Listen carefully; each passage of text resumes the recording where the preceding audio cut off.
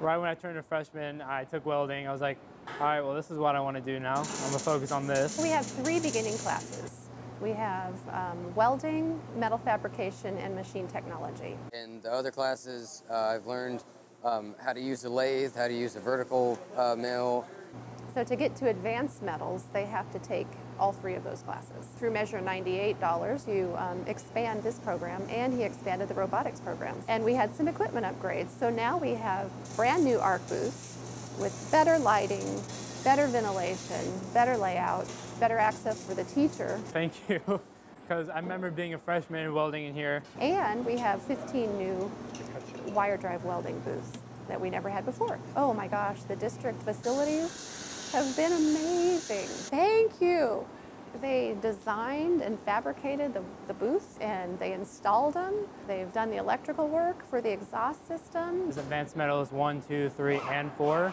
This is Advanced Metals 1. In Advanced Metals, they can choose any of those 3 focuses that we had in the beginning classes. They can choose welding, machine technology, or metal fabrication. I'm focusing on welding, so I'm going to be doing MIG welding, arc welding, and TIG welding.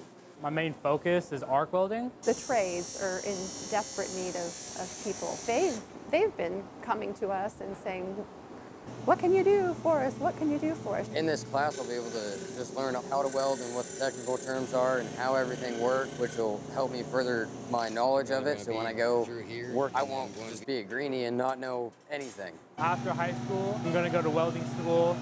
Then I'm going to go to the Navy and become a welder, arc welder in the Navy. One thing that I think these classes do for them, because they're graded on employability 4 times throughout the semester, they show up on time, they are problem solvers, they see what needs to be done and they do it, they work hard, they're dependable. We're teaching them interview skills and resume skills as well.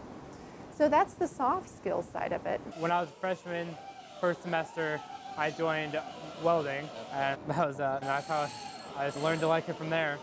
So I ended up taking every single metal class I could. I think it's because they're interested and they're engaged. They found something that they really like, and they also found a place to belong. I focused on this because I like doing it, even out of school.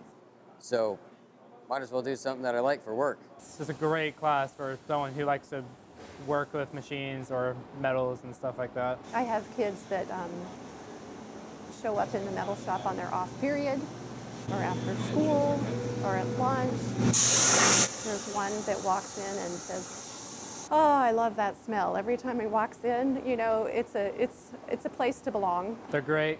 Give it a try. If you don't like it, don't do it. But it's just amazing. It's fun to do. Do your best and try. I would say, well, first, you don't know, so try it, so you do know. And if you don't like it, then it's a good thing to find out now. And if you like it, it's also a good thing to find out now.